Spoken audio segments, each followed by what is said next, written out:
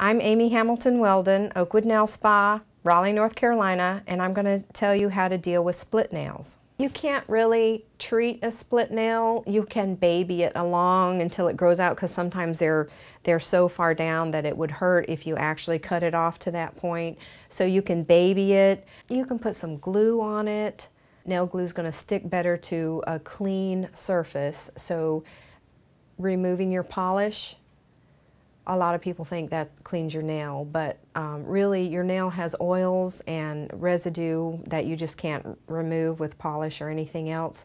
So if you really want it to stick well, and if it's that far down, you want to put glue on it one time and let that stay, you can file it just a little bit to where the glue is on a clean surface, and then you can just put a little piece of glue on it, you know, a little dot of glue on it, and you can spread it out so it's like the length of the crack. That's only going to hold it together until it grows out to a point where you can finally cut it and get past that point. You can't really treat a split nail. You can only treat your nails so that when they grow out they don't split. Okay, those were just some basic tips, but you should always consult a nail professional.